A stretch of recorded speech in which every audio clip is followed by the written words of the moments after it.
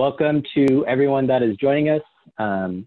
We just opened the webinar, so we're going to allow several minutes for people to join. We have a great presentation for you today, and I'm so excited with our guests.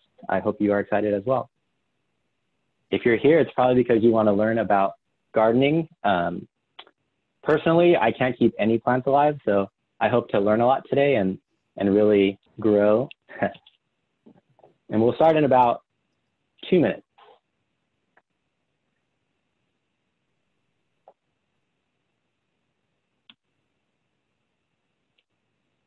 For those of you joining us, we're just going to wait a couple minutes for everyone to file into the webinar, and then we'll get started. We appreciate your patience.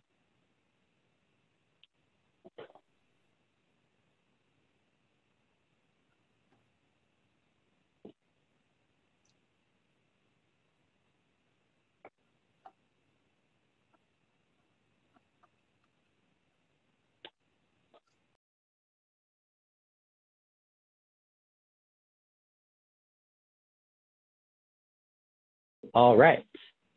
Well, good evening. My name is Bryce Roberto, and it is my immense pleasure to welcome you to our Adulting for Anteaters, Gardening for Small Spaces webinar. I am the Vice Chair of the Young Alumni Council, which creates programming like this to help all Anteaters navigate the world. Tonight, our special guests are from the University of California Cooperative Extension Master Gardeners Program. Our primary speaker is Brian Hale, who has been gardening for over 60 years. We are joined by other UC Master Gardeners, Arlene Finke, Tom Farrell, Linda Jennis, who will be monitoring the chat to answer your questions during Brian's presentation. Feel free to ask questions using the chat or Q&A functions at the bottom of the Zoom screen. Without further ado, I will turn it over to Brian Hale. Well, thank you so much, Bryce. I sure appreciate it. And I am really excited to be here. This is small container gardening, but it's also going to be basic gardening. And if you're really into it, and I hope I inspire you to be so, we're going to make sure you're growing the right stuff right off the bat, because seasons are very, very important. So there I am. I've been a master gardener since 1999. Fruits and vegetables. We have, as part of the master gardening program, we are part of the University of California Cooperative Extension. And there is a research station, the South Coast Research Station in Irvine, and they have professional greenhouses. So it says I'm able to grow 1,000 tomato plants. I'm kind of the tomato guru, if you will, and proud to be so. So whenever the greenhouse is available in the early spring, we grow 1,000 tomato plants, and of course, give them away to master gardeners, school gardens, and other entities such as that. So I'm kind of, I'm just into it. This is a nice little statement. I'm art and design and create beautiful and purposeful garden spaces. I'll go with that. So anyway, here we go. This happens to be my garden. We're going to talk about small spaces. I happen to be lucky enough to have a big space because I've been into gardening for so very, very long. When I bought my house, it was almost based on this backyard's too steep, this backyard's got too much shade. So one of the priorities when buying this house 30 years ago was, is there a place for my garden? So with that said, we're gonna learn this today. We're gonna learn about basic gardening and then making sure you're growing the right stuff by way of cool season vegetables. Obviously, with fall right on our heels here, it's important to know and to grow the right vegetables. They're very, very particular. In other words, you wouldn't want to start necessarily a summer vegetable, squash or other things like that now, because the days have gone shorter and they're about to get cooler. Basics, we're going to call that vegetable garden basics. We're just going to call that basic gardening. Growing seeds and transplants in ground, raised beds and containers. We're going to specialize in containers today, but we'll follow this format and we'll bring it up. By the way, as Bryce mentioned, if you have any questions, just push the chat. We have a lot of master gardeners, as he mentioned, that can answer the questions right then. If it's pertinent and it really pertains to what I'm talking about, then I'll be glad to answer them. And we also are going to talk about a very important subject, integrated pest management. We call it IPM for obvious reasons. So first of all, let's go right to basic gardening and gardening in smaller spaces. A garden has certain requirements. First and foremost is location. So growing, whether it's in a container, in the ground, or whatever the case may be, vegetables and require a minimum of 6 hours of sunlight. All day is perfect, 6 hours is a minimum.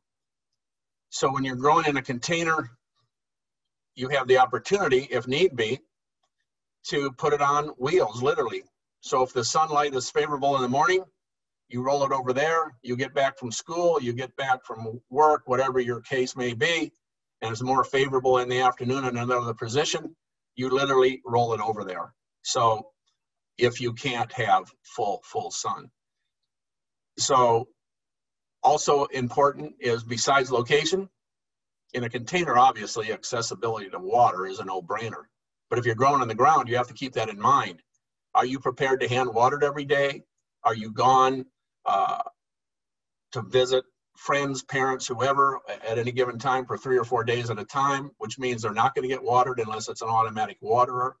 So these are all things you have to keep in mind as your personal individual case may be. They have to get watered and they have to have full sun. We're going to talk about the importance of soils that comes up on some of these slides here. So let's move forward then with those basic, talk about why to garden in the first place. Well, gardening has got extremely popular with COVID. And actually, out of all bad things, some good things happen. And I think COVID's going to end up with a bunch of positives, because the gardening scene these days is unbelievable. To try to get any resources, I recommended a book by Pat Welsh, the Southern California gardener. One of my employees, his wife is into gardening, and she's planting stuff that shouldn't really be planted. She's trying to plant peppers starting now. They're a warm season, long daylight type of crop. So although it may get a couple of peppers, it's not going to be the successful plant you're hoping for. So timing is really, really important. So he went to get the book I recommended, and it's all sold out. So that I almost was shocked when he said that, well, it's sold out. He found it used somewhere, but it's amazing. A book like that's been on the shelf forever and ever. Pat Welsh is a famous gardener from England. She used to have a TV program probably long before most of you were around. But to have that book sold out, it's amazing. It just speaks to the popularity of gardening. So when you garden, undoubtedly, you cannot beat the taste of a homegrown fruit or vegetable. I like to grow lots of lettuce. They're a short season or a short daylight, cool season crop. And there's nothing, and they're easily grown in a barrel or a container. There's nothing like taking the salad spinner out there, picking the lettuce, the desired amount, 10 or 12 varieties. There's hundreds available. And we're going to cover that too here. Taking it in the house, rinsing it, spinning it, little salad dressing, and within 20 minutes, you're eating lettuce that you cannot, even at a farmer's market, if you're lucky enough to get there and it's 24 hours old, still delicious, still great.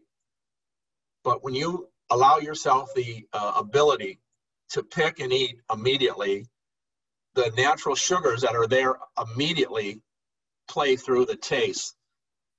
You know, that's really what makes a fresh vegetable. Is it fresh? Is it current? So once you pick a vegetable, those natural sugars slowly break down at different rates into starches, and some of the sweetness goes away. I did a school garden for 12 years. Kids hate beets. I always grew beets, and I always primed them. When these beets get big enough to eat, we're going to have a red tongue contest. So they were excited about that. But when you pick a beet, I had a little burner, cut it in small pieces, and within the time of the class, I was able to get them cooked, pass them out. They were excited about getting their tongues red, but they were really being fooled because these beets were so fresh and so full of natural sugars and flavor, they loved them. And I honestly believe to this day, because that was years ago, I did it for 12 years. To these days, some of them are still eating vegetables that they may not have eaten if they hadn't had this kind of exposure. So it really speaks to, you cannot beat the taste. Varieties, you know, the big box stores, they maybe, let's just use lettuce for fun. They might have 5 or 6 varieties. The local nurseries do much better job, the little nurseries. They may have 15 or 20. But if you look at a seed catalog, there are hundreds. They all describe the flavor, the taste, how big they grow, and so forth. So the varieties are just fantastic. Nutritional value, of course. In my particular case, and this is not necessarily a master gardener deal because there are other considerations, but my garden has to be pure organic. I know exactly what the fertilizer is, what the soil is, no GMO seeds, and you are growing the most nutritional food you possibly can. Fun, you can see this happens to be a master gardener friend of mine. That's his grandson. They're picking those vegetables. It's fun to garden if you're really into it. And if you can introduce kids to it, like I just described, it's a great thing. And the teachable moments I just described. So I want to make sure I stay with the basics, what this program's about, and about container gardening. So these happen to be some of my crops. I'm proud of those. Obviously, you can see what they are. But these are not necessarily container friendly. You could certainly do onions, but you would only have onions in there. They're very easy to grow. Onions happen to be one of those things that are sensitive, as I described, to the day length. Here in Southern California, we're considered a short season. Maybe moving into the middle of the country is a normal season, and then up Washington and north would be called a long season, because as we know, the sun sets much later in the evening in the summertime as we go north. So when you buy an onion seed, you not necessarily know if it's short season. When you have the right access to this stuff, you can buy, those are particularly short season onions. Plant them in December. Those are picked in May. They're little tiny dry looking things, and what was $4 in a little pack of dried up looking onions turns into 70 pounds of onions in this particular case. Disease resistance, well, I missed vegetables you like to eat. Obviously, you're only going to grow what you're going to eat. Disease resistance, in a container, you're not going to have too much of a problem, but you need to be aware. So, like for example, if you're going to grow a tomato and you're going to go to the store and buy a tomato, you may or may not have seen, maybe you're not used to it, but you will see at some point. Celebrity comes to mind, one of the hundreds and hundreds and hundreds of varieties. It has a list of letters, T, F, N, and so forth. So these are bred and hybrid to be resistant to fusarium, tobacco mosaic, soil-borne nematodes, stuff like that. So you can buy some that has this resistance built into them, but what we're going to talk about today, I wouldn't hold too much to that right now. Color for vegetables, just pick what you want, what you like to eat. And then by trial and error, I happen to this year have grown the best eggplant I've ever grown. I always put my eggplant in April, but for reasons, because my garden was full, I just didn't have the opportunity. It wouldn't fit. So as my corn came mature and came out in June, I decided, what the heck, I'll throw some eggplant in there. And as long as I've been gardening, there's a lesson every single year. And I now know, as I pick a 3-pound eggplant this morning that I'm about to have for dinner, it's a timing issue. They prefer to be planted later. That's a lesson. That's the more you grow, it's like anything else in life. What you do gives you an experience for the future. This is not my garden, but it's a perfect example. It doesn't have to look perfect. You just have to make sure you're dealing with the basics. You can see those paths there with the weeds in them and so forth. That's fine. You're not growing there. But where they are growing the vegetables, you don't walk on that. You don't want to compress the soil. It's very important. Again, if I'm mostly talking to people that are going to be into containers, you don't have to worry about that too much. But you may be growing in the ground also. If you're not in a raised bed and you're in this typical garden setup, you'll have walking paths and you'll never walk on the soil where you're planting the vegetables for the compression areas I just described. So in this case, you got lettuce in the front. You got snow peas growing up the trellis, and to the right looks like lettuce. Nice thing about lettuce, you can plant it real thick. It needs to be thin so it can be a nice mature plant. But in the thinning, you have, it's not officially micro lettuce. That's a whole nother group of vegetables, but it can be consumed like that. So you thin them and you've got some nice micro vegetables. Now, I'm gonna take this opportunity. I know questions are being asked. So are there any questions right now for me at this point? Great. Okay, we have a couple questions, Brian. Go ahead, Bryce. One question is, will you share your slides with our attendees? Will you share your presentation with our attendees? It's being recorded, right? Correct. Yeah, it's being recorded. So it's available. Tom's the master of this. Tom, what's the answer to that? Well, I think the fact that it's recorded, and there was an earlier question, it's going to be on YouTube, so the people have a chance to look at this several times, I think. It's going to be on YouTube? I didn't know that. I better do a better job. I better step up my game. Good Lord, I didn't know that. I was just faking it so far. Anyway, we talked about the best site. This happens to be my garden. I'm fortunate enough to have enough room, as I think I mentioned earlier. So I've got raised beds, and it's a beautiful way to go. Nothing gets walked on, the soil's nice, and so forth. So best site we've talked about. The right plant, I believe we talked about. Sunny and level. I don't know about level, because when you're trying to garden and you've got some space and it's not perfectly level, garden there anyway. So access to water. We mentioned that if you travel, or not necessarily travel a lot, but if you're not necessarily home on the weekends, or you're away, or whatever the case may be, water is going to have to be done automatically, or you're going to have a friend water it. Now, I have all the automatic everything, but I still, as I'm away a week or 10 days at a time, I have my neighbor come down to just check on the garden. And usually that's a pretty easy deal, because when they're checking on the garden, they've got 10 days of your fruits and vegetables. So it's like, come on down, yeah, take some vegetables. So I have plenty of volunteers to keep an eye on my garden when I'm out of town. Plenty of space. It's nice. In my case, I have the luxury of plenty of space, but you may not have it. Take the space you have and use it wisely. And we're going to talk about what you can plant in a container shortly. Drainage, critical.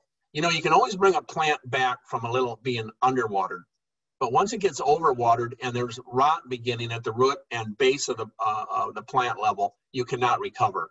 So drainage, for that reason, is really, really critical. Now, position of the garden is also critical too. You'll see this garden here, we're north. As you may or may not be aware, in Southern California, the sun is in the south sky. And in the wintertime, it really drops. So it's important when you pick a garden, whether it's summer, it's still in the south sky in the summer, it's just a little bit higher in the sky, that as we look at this diagram, the plants in the back closest to the end or at the top of this picture are the tallest. Let's just say those are tomatoes, which are going to be one of the taller things you grow in your garden. If you plant them in the front down there at the bottom, they're going to shade everything else in the back. So it's important to read the seed packet, be aware of the height. If you're container gardening and you're on wheels, you can always roll it in any direction. But if you're container gardening and it's hard to move and you want to get enough in your container, whatever's the tallest, grow it on the north side. And thanks to all our cell phones, that's just a quick compass, boom, boom, you know north instantly. Then these plants in this example, so I would give this a hypothetical of tomatoes in the back. The next row would be something like peppers. The next row, they look like beets. Beets grow pretty tall, the plant portion of them. Then lettuce, maybe cilantro or parsley, and down the line, radishes and so forth. So just be aware of that. It's very important. So as it says, use your space efficiently. Make a map, may or may not be important. Draw your vegetables on a map. Now in my case, I'm really, as I told you, I'm really into tomatoes. So I will label all the tomatoes and their position in my garden. And like I did as the tomatoes start to slow down just last week, I'll go around and grade them on a 5 being the best to 1. Actually, I quit at 3. I figured if there's no number after 3, I'm not growing it again. So every single year, I try to pick out the winners, and the ones I will definitely grow again, those are a 5+. There's no doubt I've got 3 or 4 5+. Those will be grown again. So keep track, and that's what drawing vegetables on a map's about. Planting dates. I've already told you how I've learned this year that planting eggplant later, as it's a little bit warmer, makes a big difference. So I'm going to keep track of that date. And a garden journal, that's up to you, depending on how much you're into it. You can keep track of, hey, this worked good, this didn't. I planted this on this date and this on this date, and then you can judge yourself. So those garden boxes you just saw are completely full of this Pro Mix BX. It's kind of expensive. You can get it there's a version of it at big box stores. This particular place I go, Orange County Farm Supply in Orange, has it.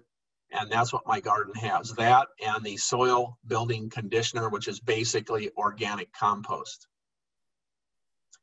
Now I compost, I've got a tumbler, I've got the room, and I also add my own compost. But at the size of my garden, I can't make enough compost for the needs I have. So as the seasons change, as they are now, the tomatoes are starting to come out and so forth, I need to replenish that soil. So once I have my basic soil, I only add compost from that point forward. If you are growing in a container, make a note of that mix right there. It's 3 cubic foot. There is a lot of soil in there. That'll fill a couple of half whiskey barrels if that's what you're using. 10 gallon black plastic pots. That'll fill a couple of those. And you can grow a lot of vegetables in that small area. We're going to get to my recommendations here shortly, but topsoil sounds good, sounds great. It's basically sandy loam. It wants it compact quickly. Because there's sand in it and so forth. Not a bad thing in your yard to grow grass on or plant a tree in or maybe even in an orchard. But if you're going to do a container garden, I recommend you use that product right there. Just for fun, you see the word mycorrhizae there. That just happens to be a fungi related to mushrooms that has a symbiotic relationship with plants. This fungi under the soil attaches itself to the roots of plants. In doing so, it feeds itself, but also acts as an additional nutritional uptake area to help the plant it's attaching itself to. So mycorrhizae is I'm going to give you a second in case you want to write that down before I screens and now that I brought it up. And just look that up and you'll see what it's about. It's a great natural occurring way to help your plants thrive, mycorrhizae. The famous NPK, whether you garden a lot or a little, at some point you've seen those three call outs, the NPK, nitrogen, you can see it here on the screen, phosphorus and potassium. As it says there, nitrogen is encourage leaf growth, phosphorus, flowers, seeds and roots, potassium, fruit. Also, potassium has the ability to help the absorption of the other two. Now, there are 21 micronutrients for a plant, but these first 3 are the most common and the ones that need replacing more than the rest. So if you get down to feldspar or boron or manganese, that hangs in the soil for a long, long time, and you generally don't have to worry about those components. These are the ones that the plants take up most of the time. Friend came to me one time and said, man, I grew that tomato plant you gave me. Yeah, put it in a garden. It's unbelievable. It's huge. He said, well, I can't get no tomatoes on it. I said, well, tell me about it. He said, well, the leaves are huge. The stems are huge. It's a great big plant, but no tomatoes. Well, come to find out, he used manure in the amending of the soil. Manure is mostly nitrogen. So he didn't allow enough phosphorus for this to want to produce flowers, and then flowers in all plants end up, well, in all fruits, end up being where the fruit comes from. So you have to be aware of that. So this is the kind of thing I'm hoping I'm imparting some wisdom on you here to be aware. This is a science. It's a simple science, but you need to know. So we talked about day length, the season, and now we're talking about fertilizer. So you really need to know. Manure always sounds good. Maybe your mother or father put it on their lawn and you have this in your mind, oh, manure is good for the plants, and it certainly is to some degree, but you got to be careful in its application. Any more questions at this point, people? All right. And yes, go ahead. one of the attendees had a question about what are 5+ tomatoes? Meaning, I'm sorry, maybe I didn't make that clear. I do a map of my garden and I have all their names when I first put them in the ground. I have little tags, but the sun seems to fade those little sticks I use to identify them. So I immediately identify them on a piece of position. I then grade them with 5 being a really good tomato that I was happy with, and a 1 being I'm not planting that again. So the 5 meant I want to plant that again, and when I put the 5 and the plus on it, that means definitely next year buy those seeds again. I definitely want them. So I'm sorry if I confused you on that, but that's my own personal. A 5+ for me means it's a great tomato and it's going to be planted again. And it's funny, all those 5 and 5+s seem to show up every year over and over again. Because where you are, your position and so forth in the county, you know, if some of you are in from, let's say, closer to the ocean, you know, you got a little different climate down there. I know I have some friends that live in the Corona del Mar. When we go down for a Anaheim here at 93 degrees, when we get down there, it's about 74. So we have to dress for a much cooler climate on a hot day. So you need to be aware of that too, what type of microclimate you live in, which there are several for that very reason. Ocean exposure, valleys, hillsides. In my case, in Anaheim, a lot of Santa Anas that may not occur at the ocean, or let's say, you know, in a flatter where it's spread out toward LA and Northwest Orange County. So this just talks about what I talked about as far as the different fertilizers and their NPK, nitrogen, phosphorus, and potash numbers. Miracle-Gro, we've all heard of that. I personally don't use it. A 462 is organic. I use something in that category, and fish emulsion is always good because it's a mild. That's really good when you first start planting. It's not, you see, none of the numbers are huge. They're not going to burn the plant. Let's talk about when to fertilize just for fun. Whether you're in a pot, the ground, it doesn't matter. The first of the month is what I use just as a reminder. So I don't have to think about, did I fertilize 2 weeks ago, 3 weeks ago? I know it's the first of every single month, whether it's a cool season or warm season garden, that it's time to fertilize. And I usually fertilize on a little weaker solution than recommended by the manufacturer. Remember, with that mycorrhizae soil I've described, organic compost, you've got microbes in there that are doing their job and providing all the nutrients the plants need. So, however, like a tomato, a very, very hungry, as far as fertilizer goes, plant, it needs some attention. It just can't go the entire 3 months of its production without some help. As Tom mentioned, I don't know if we were on air or when we were talking amongst ourselves, he grows in pots, and one of his tomato plants provided 24 pounds of tomatoes growing it in a pot. That's a lot of tomatoes. You know, if they're a pound a piece, that's 24. That's a big pack of tomatoes, so they need food. So just keep that in mind. You can also tell if something goes yellow, it's just not looking good, whatever, you need to fertilize. My recommendation, once a month, a little weaker solution than recommended by the manufacturer.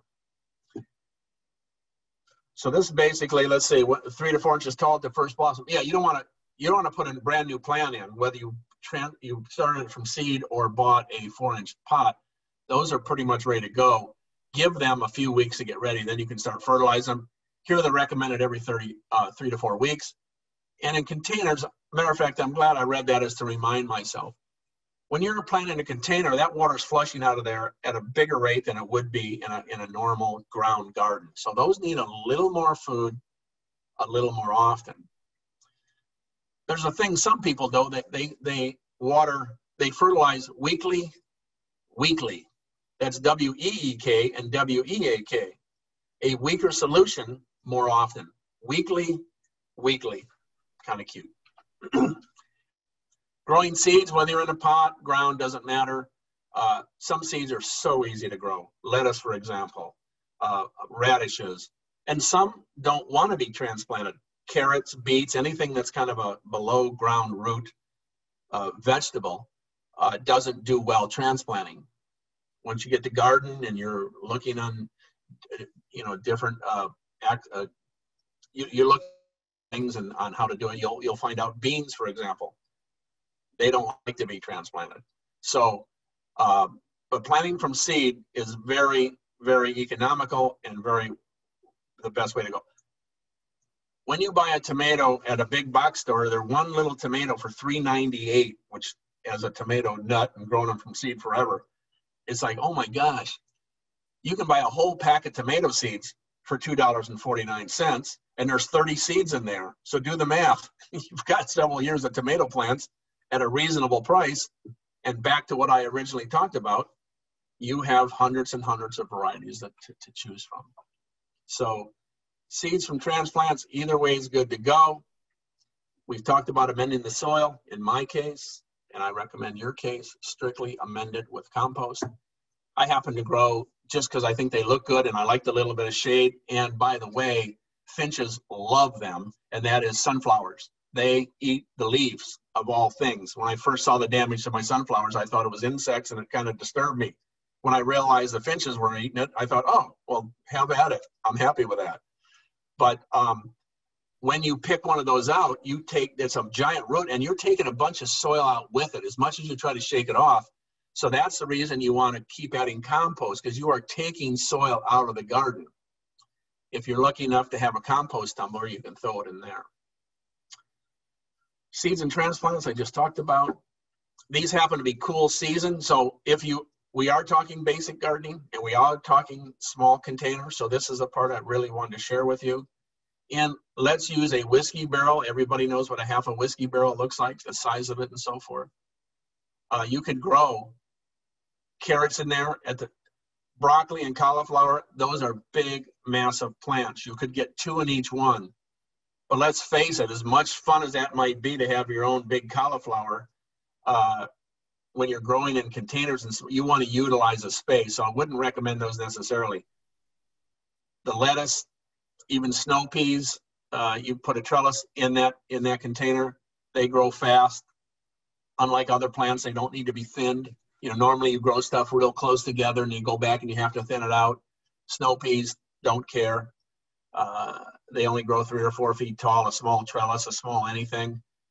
Good production, quick production. They grow extremely, extremely fast. I swear when I go out and pick mine, and I will pick that plant, what I consider bare naked, leaving just maybe the 1-inch ones long. And I've got every single mature snow pea I could possibly pick. 2 days later, it's full of snow peas again. I often thought to myself, I'm going to sit out there one day and actually watch them things grow, but I'm not that crazy. So onions and so forth, those are fun. Onion sets, you're not going to be able to grow those big in a container, those big onions I had, but the onion sets, the one on the bottom second from the left, you can buy those onion sets. They turn into what's on the right there. Those happen to be started with red onion sets. Those happen to be yellow onions, but they're great for cooking. They're easy to grow. They grow quick. You can, every time you pick one, put another one in there. That is a great thing, especially if you like cooking, to add that to your meal. Radishes are easy. Potatoes, if you dedicate a container just to potatoes. Number 2, there are for sale like canvas bags. So you take the bag, fill it full of soil, and then you can grow potatoes in there also. By the way, if you're really desperate and you're really inspired and none of what I said works for you, get a bag of soil and stick the plant right in it, cut the bag open, plop it on the ground, and grow something right in that bag. Now, maybe that's the best way, but I'm trying to cover everybody's bases here. I'm not going to go into the different varieties. That's not important. So here are some lettuces. Cut and come again. You'll notice what that says there. When you grow leaf lettuce, which I love to grow, You can cut it off and it will grow back. In my case, it's also favorable to take the outside leaves, harvest those, and it constantly grows and grows and grows. When you do a head lettuce, whether it's Bib or iceberg or whatever, once you cut that off, that's pretty much done. You've harvested the entire plant. So I like to have enough lettuce out there. In a container, you can grow a lot of lettuce. I think that is probably a great way to start if you want to be a container grower. Do some lettuce, do some carrots, and give them enough room. And in a whiskey barrel, I'm only using that as a reference consistently here. You can grow enough lettuce to pick. You'll have lettuce for 2 people for the entire cool season. That's how successful they are. So I'm going to start my lettuce about November into the garden. I'll start I'll start them from seed in late October.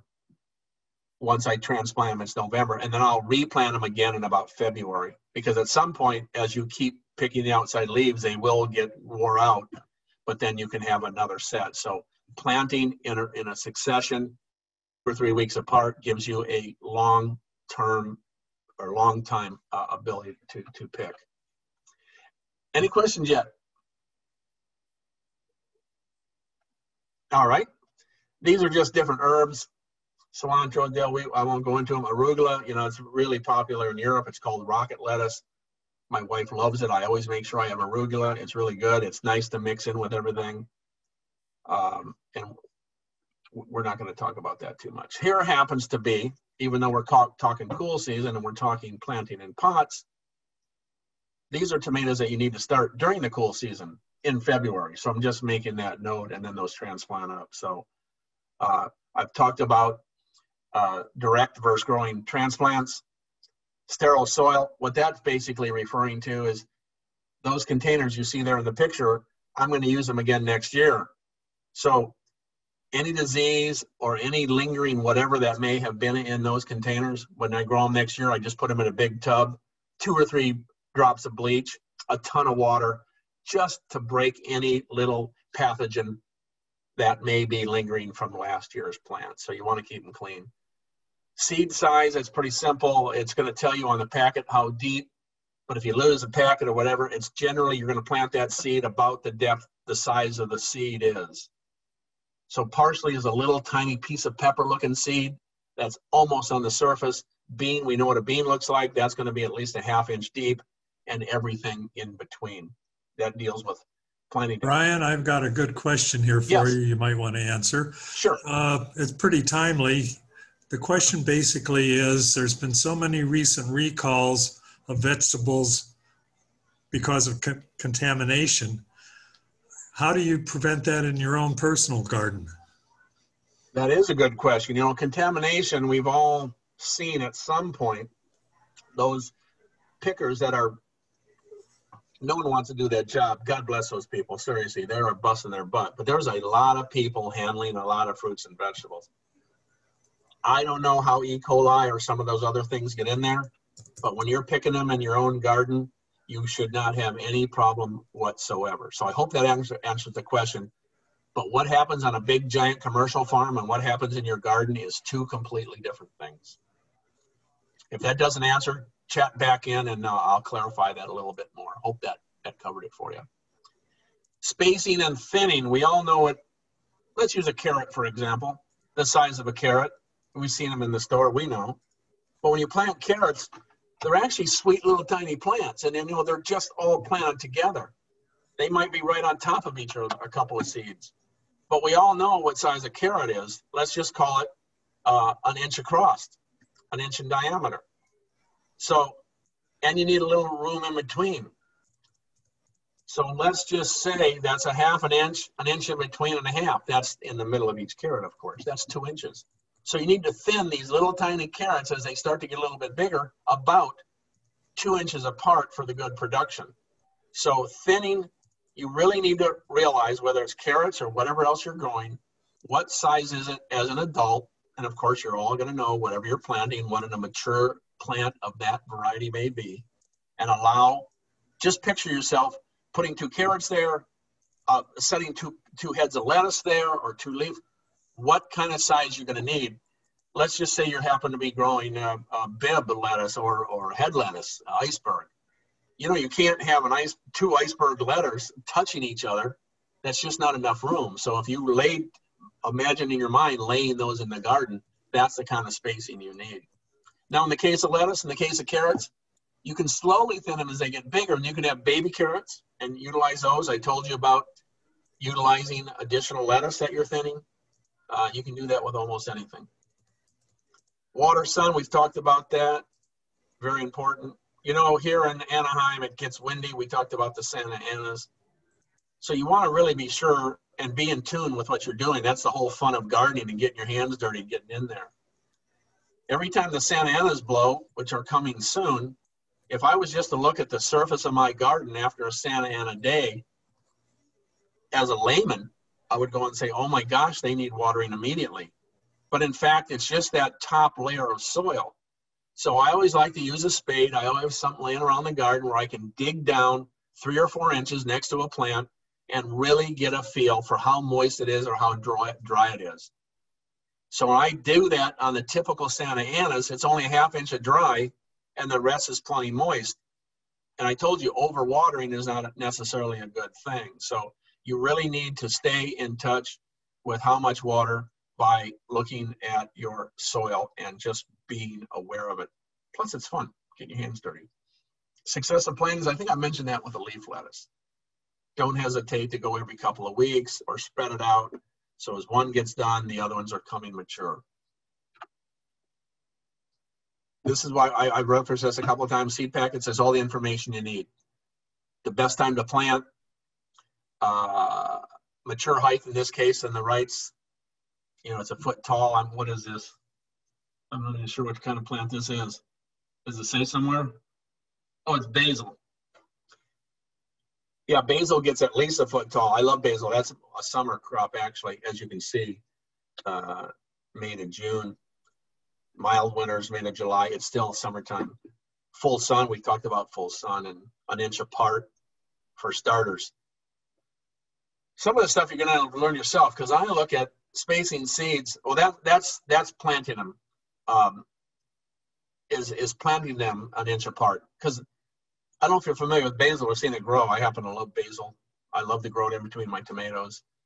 They can be very, very large, and they flower a lot. I try to pinch the flowers off, but I also leave some to flower because the bees just absolutely love basil.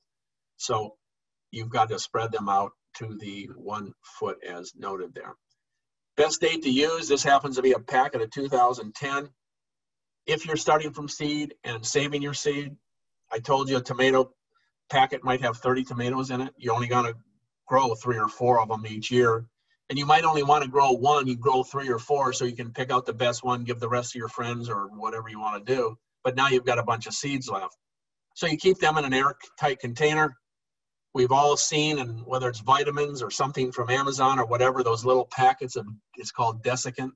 It's designed to absorb moisture. And I like to save those, put them in the bag with the seeds I'm saving in a Ziploc, and then zip it tight. So you've got it relatively airtight, and you have additional moisture protection by way of this moisture absorbing little packets. I know you've all seen those. So you can keep your seeds in some cases 4, 5, 6 years. This is a chart that we're going to have available for you as a handout. If you print this on a non-color printer, it's just going to be a big blur of black and gray. So print this on a color printer, but it's a good layman's early start.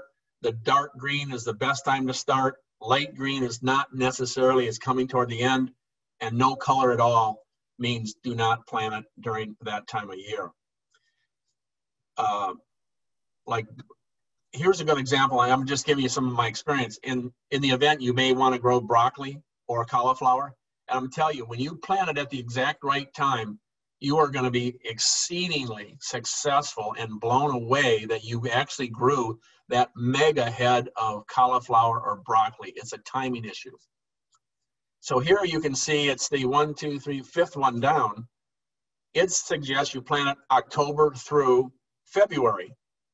Well, I'm telling you from experience right here in Southern California, you put them in October, first week of October, more or less. Don't chip that in stone, more or less the first week of October, but don't wait too much past that. Because there's so much growth and there's such a big plant compared to other cool season, it gives them a chance in the hot, warm days to start that big vegetative growth. And then as it starts to cool off, all that vegetative growth is done and there's enough energy to make these big heads. If you put them in December, January, the plant itself just isn't going to do as well, and you will get broccoli, but the heads are going to be real small. So that's another thing we talked about earlier is experience, keeping a journal, making notes. And then you can go down there. Here's an eggplant. I told you how successful mine was. This is the first time looking at it. It says April or May. I'm planting mine in June. I just learned that this year. So this is a good chart to start with, but there are books. Again, Pat Welsh is a good one. Southern California Gardener. It's a month by month guide. Pat Welsh, W-E-L-C-H. And you might have to buy it used, but it's a great gardener reference for, especially for new gardeners. Okay, these are just cool season crops. I talked to you about the peas and the green onions. You just start with those sets. Beets, I've talked about all this stuff. Kale, I happen to love kale. It's really good. Little secret if you eat kale, and I happen to do a lot of cooking because I'm related to my garden and into that stuff. When you cut up kale into bite-sized pieces, a lot of people have a problem with the mouthfeel and that hard in your mouth. If you take your kale ready, cut up and ready to have mouth-sized pieces, then you massage it hard, the entire, whatever you're putting it in, a container, and just crush it 5 or 6 heavy times.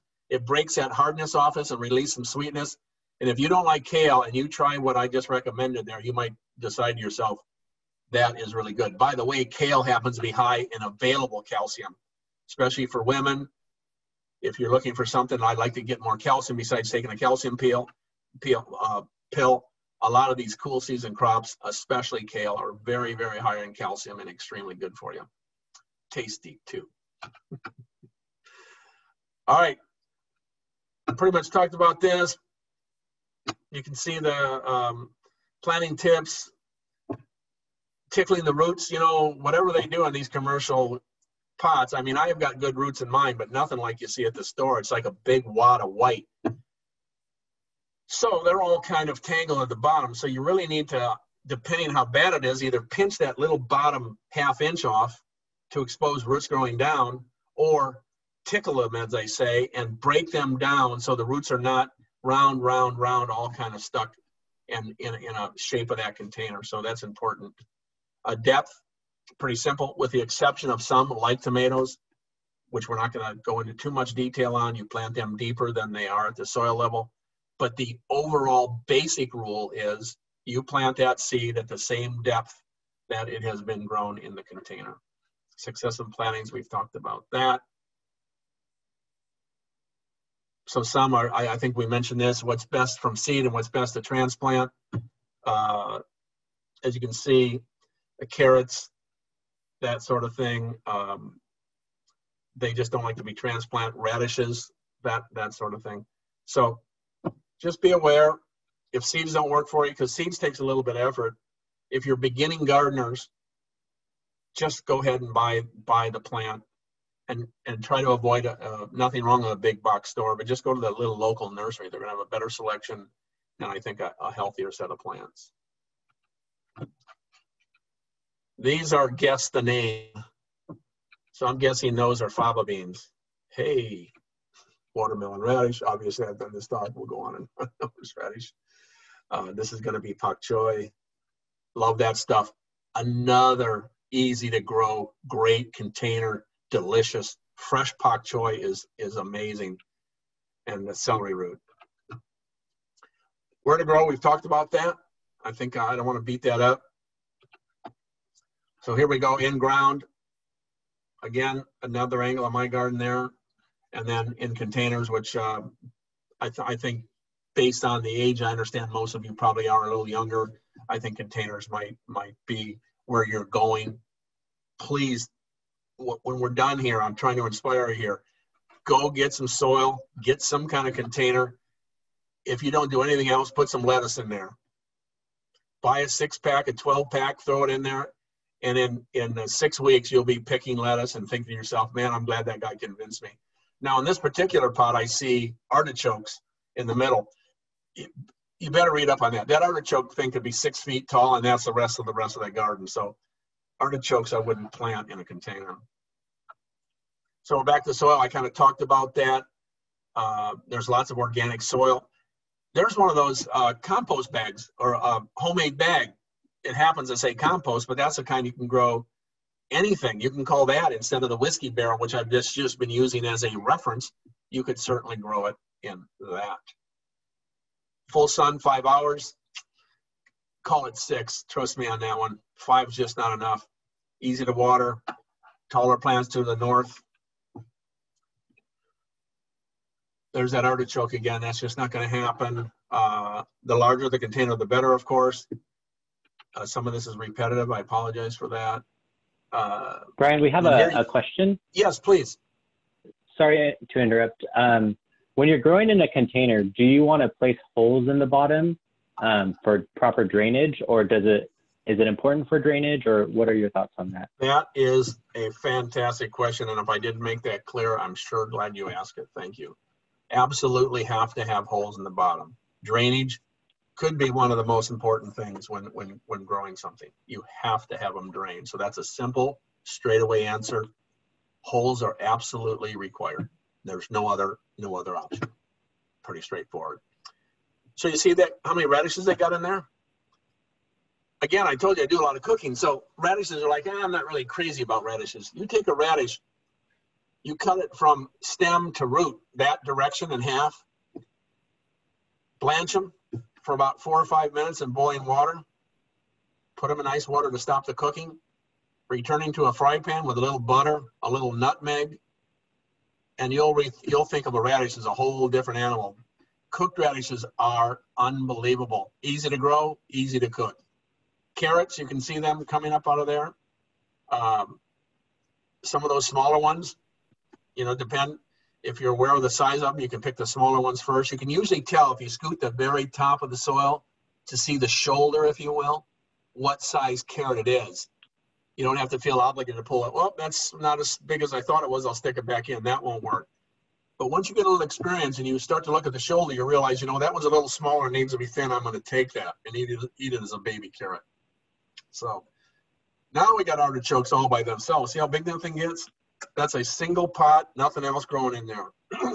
Of course, citrus you can grow in a pot. If you really want some citrus and grow it in a pot, I just leave it in that big container. As long as you have limited space, it may be temporary, whatever your situation may be. It's not going to be forever. Leave it in the pot you grow it in. It's going to have holes in it. Put a nice bottom on it. You don't want to make a mess on anything, so it can retain the water. Blueberries are very particular about their soil. They like an acidic soil, under 7.0 on the pH scale. That's very hard to maintain in the ground. So blueberries are really pot favorable. So just keep that on. Potatoes, we talked about that. Squash, it's just a version of. I don't know whose garden that is, but that thing is gorgeous. That just allows you to plant with your decorative landscaping and add some fruits and vegetables in there. So that thing is really, really nice. All right, let's quickly talk about this, as I see my time's about done, and I don't want to make it any longer than need be. Integrated pest management. I really encourage you to look that up.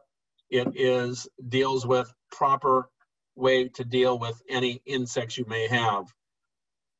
You just don't go willy-nilly and spray a bunch of insecticide on anything. In this particular case, let's just say that was a leafhopper, or in a tomato, it would be a hornworm, both in the caterpillar families. You would use a thing called BT, Bacillus thuringiensis. Basically, we'll call it BT. It's a bacteria, a microorganism that is only toxic when in contact with the enzymes in a caterpillar stomach. Now, how selective is that? Tests show that it's completely inert. It doesn't break down the way it does in a caterpillar stomach, inert completely to humans and considered organic. So when you're trying to really do integrated pest management, let's just say you have some other flowers that you've deliberately grown to attract butterflies. Well, those are caterpillars. So you just need to be cautious of not using that widespread. Keep it to there, keep it off your butterfly attractants, and I'm just using that as an example. So in my case, snails, agapanthus, they love agapanthus. So I make sure I never have agapanthus near my garden, because it's basically a snail farm, and then you're trying to deal with snails. So you can deal with them in the agapanthus. You don't have to do all this snail and slug killer in your garden if you deal with them at the source. That's just one small example of what integrated pest management. It's very, very important. So here it is right here. The control methods I just discussed. A compatible manner is exactly what I was talking about to minimize the effect on the environment. And I tell you, sometimes when you have a small garden, it's just not going to work. I had a problem several years ago with some green beans. I don't care what I did, whatever insect that was, it wouldn't go away. But I was doing safer soap, blasts of water, all these organic methods, but I could not win. So I just pulled them out, got them out of the garden. I didn't have green beans that year. So just be prepared for that. All right. We want to make sure as we talk about gardening, we're talking about our planet. We want to protect our watersheds, of course. If you're using a chemical, use it as directed, because, you know, no matter what you do, it ends up in the ocean. Whatever, if you have a lawn, if that's your situation and you're pouring diazinon or something to control ants, at some point that's going into the ocean. So you just want to really be a steward of the land and our Mother Earth, of course. Just be cautious. So hopefully I've inspired you today, and I've delivered as promised that we've talked about these different topics and you've learned them. So if you don't do anything else, get out there and get gardening. Thanks for listening. Tom, would you like to cover these handouts?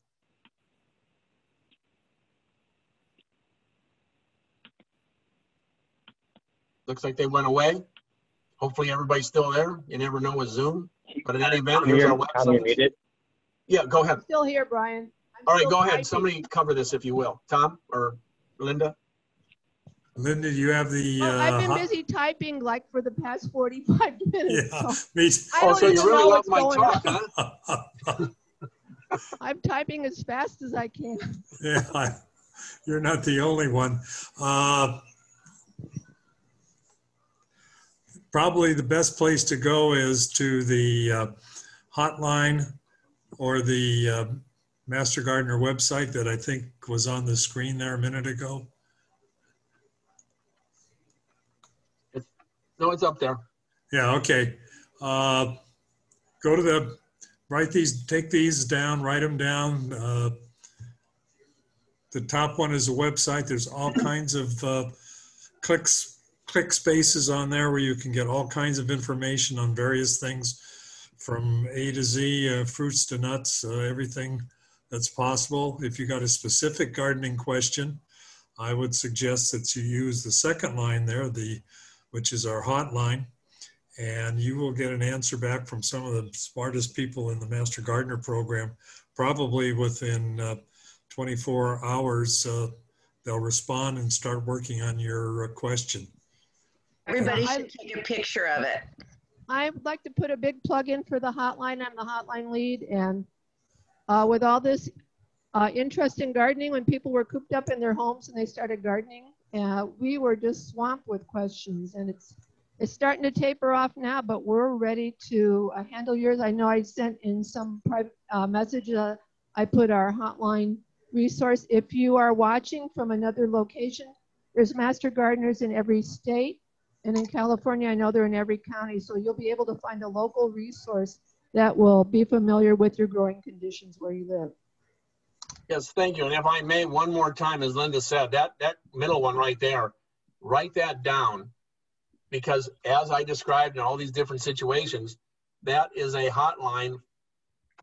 Master Gardeners are answering the question. It's based on scientifically researched and peer-reviewed information for right here in Southern California. So You can take a picture, send it in, whatever the case may be. It is the ultimate resource. And if you want to start gardening and you're not sure for any reason, we're here for you on that hotline. So with that said, I guess that wraps it up.